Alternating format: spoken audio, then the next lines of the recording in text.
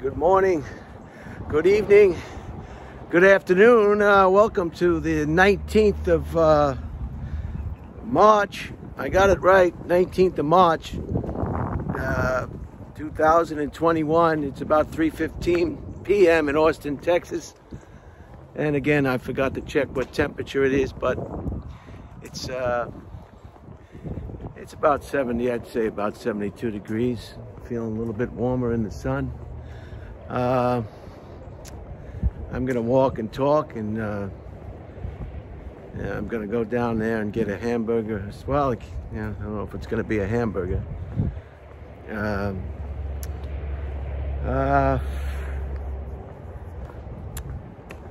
Today's a special day in history. It's St. Joseph's birthday for all you people out there who believe in something more than a bed of seaweed and a strong tide.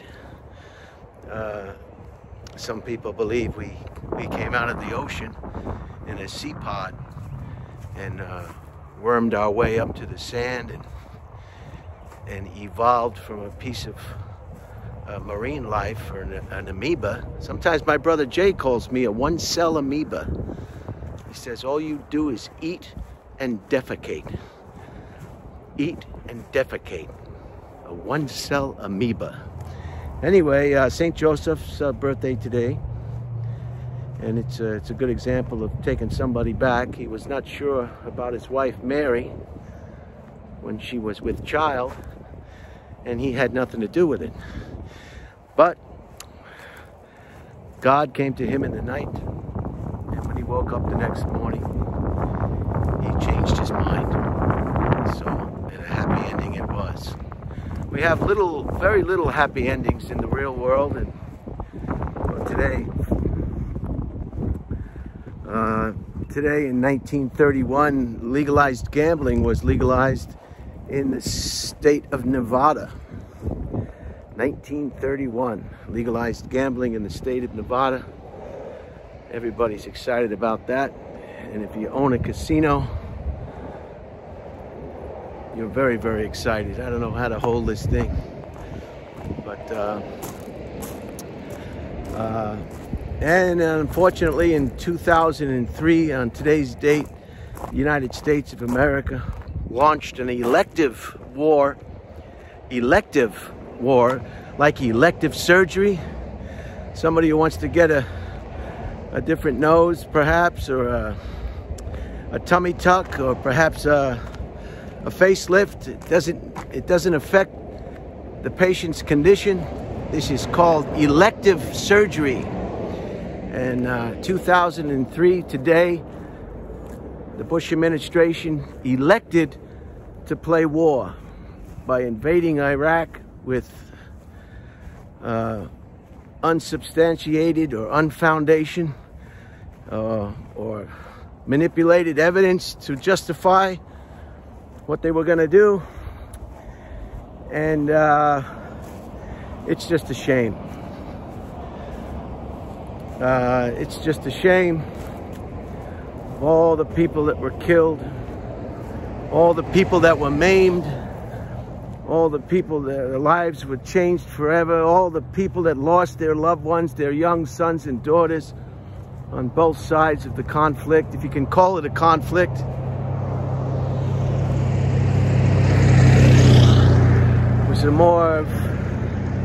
It was more of another example of my way or the highway, you know, my way or the highway. And that's what happens when you have the philosophy of my way or the highway. And I don't think there's a person on the planet that I would want to stay away from more than George Bush. Ellen DeGeneres went to a baseball game with him, and first thing I thought was, how can you go to a baseball game and sit next to a gentleman who's responsible for so much death and destruction and horror and sadness? I mean, and laugh and have a good time. And then people say, oh, forget about it, or forget about it. Yeah, you can forget about it all you want, but it's hard to forget about it if you're in a wheelchair. If you're missing both legs, tell that to the guy with no legs to forget about it. Tell that to the guy with a severe brain injury. Tell that to the families of victims from this elective war to forget about it. Tell that to, wow, that's a fast truck. That's a big truck. He's getting out of town. Look at him. Jeez. Whoa, look at him fishtailing. I don't know if you saw that. I'm thinking you're seeing it, but you're looking at me. See, this is confusing. I wanted to show you that guy. He came out of this car wash that you can't even see because you're looking at me. And he fishtailed it. So anyway, yeah, tell that to all the suffering and the families that lost loved ones. Whoa! Big engine, big engine. Holy cow, another speeding pickup truck. Everybody's getting their car washed today. My God, I guess for the weekend, I don't know. Let me get the heck out of the parking lot of the car wash and come around this way. So I was terribly disappointed. I don't know how anybody could be around anybody who's responsible. And he is responsible. He's the one that okayed it. He's the one who thought it was a good idea. He was playing war with soldiers, but he was really playing with people's lives. And it's disgusting. And so that's all I want to say about that. 2003, terrible decision. But America just can't seem to be at peace. Now they want to extend the troop deployment in Afghanistan, perhaps for another 6 months. I can only assume that there's some people making a lot of money, a lot of money. Building a bridge, and fixing a road, and funding Amtrak, and funding the post office, that costs money. But international conflicts and war, they make money. And it's a shame. What can I say? It's a warring planet. And the other thing I wanted to talk about is Judge Judy. A lot of people are in love with Judge Judy. Never miss an episode, but I really didn't care for Judge Judy's attitude one bit. I mean, here's a woman who was a very successful judge, and then she gets this television show, and she's making I don't know how many millions and millions and millions and millions of dollars. A beautiful home in Florida, beautiful family, a husband. Why is she so upset? Why does she have to treat those people so disrespectfully in that courtroom? You know, you can yell and you can scream, and then at the end you kind of dovetail it around and let everybody know it's okay. You know, there's a judge in Boston who does the traffic tickets or the parking tickets, and he's a beautiful man. He dismisses a lot of them. I don't know if you've seen it on your platforms or your content list, but he's just spreading goodwill and fortune and not throwing the book at everybody. This Judge Judy, she couldn't stop yelling, and it's an attitude of elitism. You know, if you watch Judge Judy, she's, you know, I know the producers are telling her to be more mean, to be more, scream more, yell more, and that's fine. You can do that and still come around and let everybody know at the end of the day that you're with them, or you're on them, or you're allied with them. Big engine, big engine. I don't know if I should keep this straight, I guess. I don't know. I got to get used to walking and having this thing looking at me. Anyway, I didn't like her style, and she had no right to talk to those people like that in the courtroom. You know, the whole courtroom is theater anyway. It's all a big money-making operation for everybody except the defendant and the plaintiff.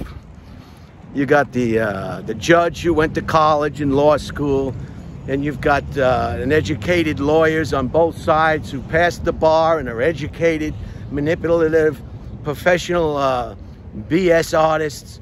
And then you have the woman who types what everybody says. She's been to college, she's been educated, she knows what's going on.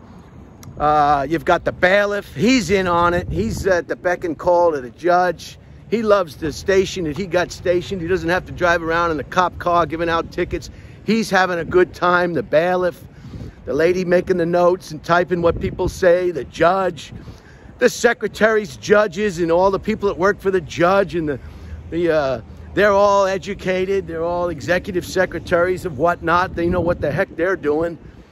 Who else knows what they're doing? Everybody associated knows what they're doing, except the poor people in the jury box, who are 12 of the most unknowledgeable, most illogical, most uneducated people they can find in a given society.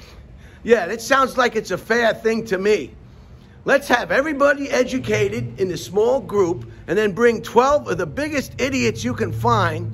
And I don't mean idiots in a derogatory way. I mean just idiots that have no idea what's going on in the courtroom.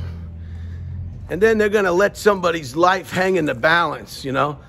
And then the lawyers mix them up for, I don't know, weeks on end. They mix them up, they give them this scenario and that scenario, and then the defense lawyer comes and throws all that away and gives them this story. And if that's not enough to make them confused and screwed up in the head, then the judge will talk to them, the judge's instructions they'll do.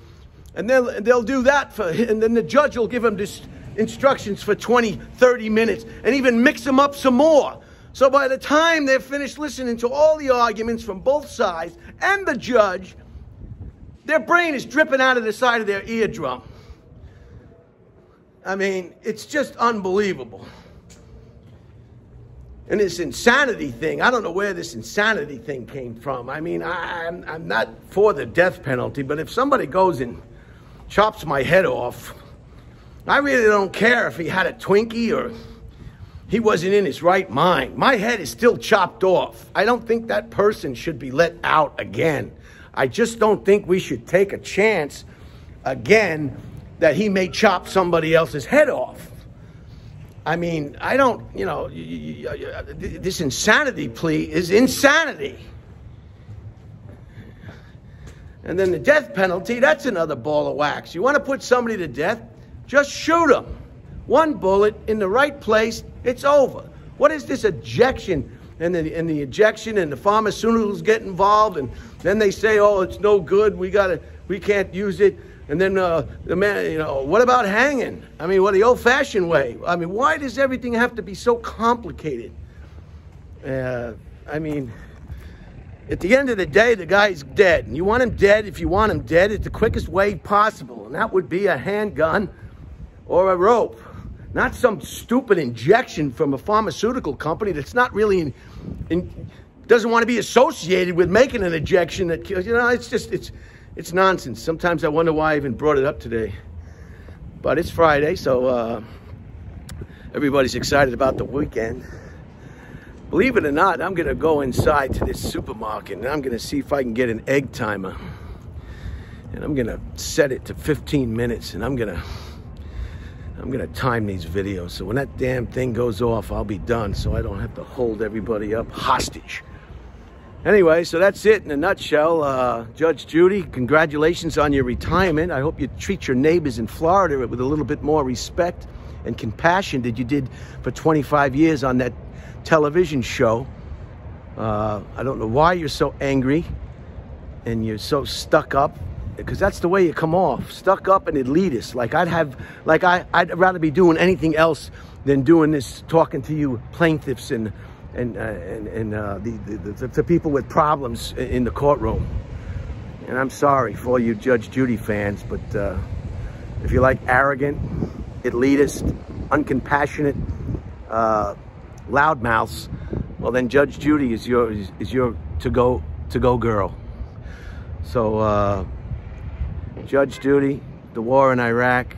The car is not going to be bought. The Mustang is, the son told the gentleman not to sell it. What else? Gonna get the egg timer. Gonna get something to eat. It's Friday. That's about it. Not a cloud in the sky. Gusts of winds are at 10 to 15 miles an hour, probably more.